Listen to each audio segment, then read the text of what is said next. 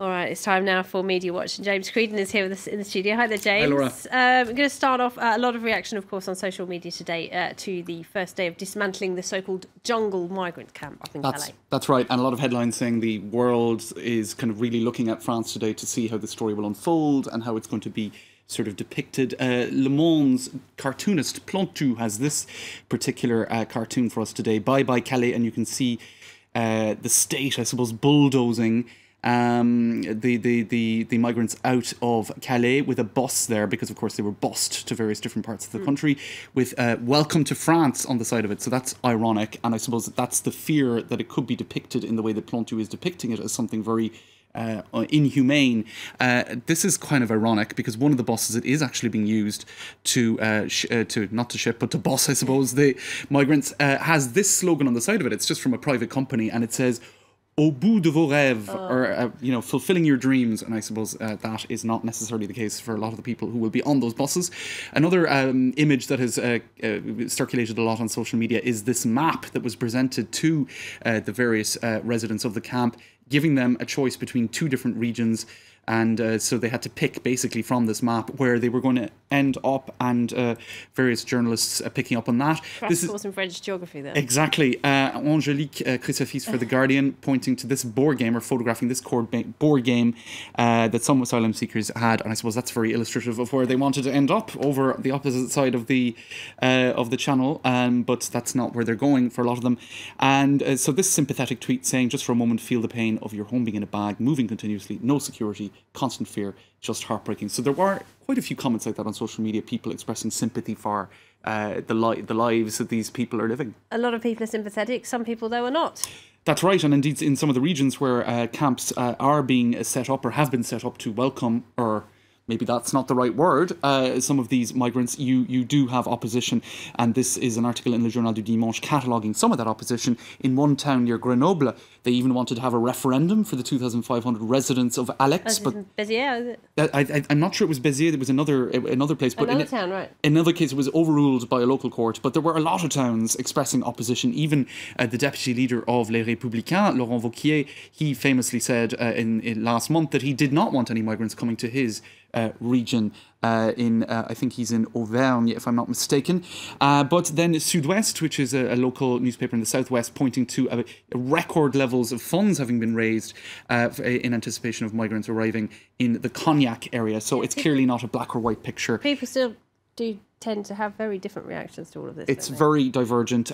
You do have a certain amount of scaremongering then going on social media, images such as this doing the rounds, depicting migrants sort of in hordes heading across the French countryside, and BuzzFeed pointing out that there's a lot of fake images doing the rounds of social media today, people picking images that are in no way depicting the events that are happening today, and just sort of sharing it in a scaremongering style. Now, one final angle on this story is from Le Temps in Switzerland. They are talking about the spectacle, or the sort of circus, the media circus in particular, surrounding the whole Calais story. And indeed, one journalist here pointing to the fact that 520 journalists have been accredited. Now, of course, it is a big story with a lot of stakes, and it is symbolic of a lot of different I suppose, issues right now. There's almost as many journalists as there are migrants. But that's it. And I suppose there is a question then of how it's being covered. Is it sort of being covered sensitively, or is it being covered in a sort of a sensationalist manner? And some are tweeting messages warning journalists to kind of deal with the story in a responsible manner, and not to kind of, just reduce it to infotainment, I suppose. All right. Now, one of the things you should know if you come to live in France is how much it costs to buy pain au chocolat. That's right. There's tasty delicacies in every French boulangerie. That's right. That's up and down the country. It costs a lot more than 15 centimes, doesn't it? It definitely does. Now, Jean-François Copé, who is a presidential hopeful on the political right, there he is with the pain au chocolat floating around his face. He answered a question on radio this morning. It was one of these trick questions, how in touch are you with the public, with real life, etc. Now, they cost well over €1, probably €2, even more in some places, depending on how chic your boulangerie is. I'd say €1.50. Or something around that. You're definitely closer, I think, to the reality than Jean-François Copé, who said, 10, 15 cents. In any case, this is a quiz that has been set up by Le Lab. 10 or 15. I mean, even in the 70s, I don't think they would. Probably not. Well, it was francs back then. Maybe it was a 15. I don't know what it cost. But Le Lab has helpfully set up a quiz, so you can figure out how, if you are this as is the equivalent disconnected. of the pint. I don't know what do you have in Ireland. In the UK, they usually have a pint of milk. The kind of emblematic. How much is a pint of milk? Right. And indeed, there was an incident last year where I think it was Nathalie Kosciusko-Morizet massively got the price of a metro ticket wrong. And this That's right, yeah. This was when she was, where is it? Yeah, there it is. When she was hoping to be the mayor of Paris. So that obviously made her look very disconnected as well. In any case, this is a crowd of people waiting outside Jean-François Copé's boulangerie to buy their 15-cent pan au chocolat. That's not real. And others commenting on social media saying, I want him as my baker, not as my president.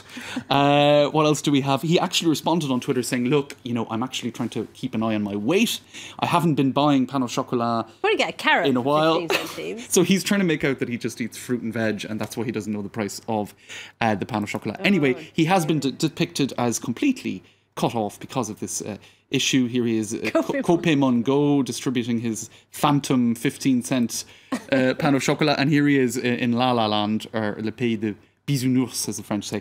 In any case, there's a bit of context to this story because he was plagued by pan au chocolat in the past. Yep. Back in 2012, there was a political storm over Jean-François Copé using the pan au chocolat as a symbol of how French children sometimes are having trouble with around the time of Ramadan. Basically, he had some story, whether it happened or not, who knows. Yeah, that was a head scratcher then, and it remains a head scratcher now. He was saying people have children have pan au chocolat whipped out of their hands during Ramadan, the holy month of Ramadan, when obviously Muslims are fasting. In any case, he got lambasted for that on social media, and he's getting lambasted again today. The curse of the pan au chocolat is back. It's just some things your PRs just can't prepare you for, aren't they? Definitely All right, not. James, we have to leave it there. Thank you very much indeed, Thanks, Laura. James Creedon with Mediawatch.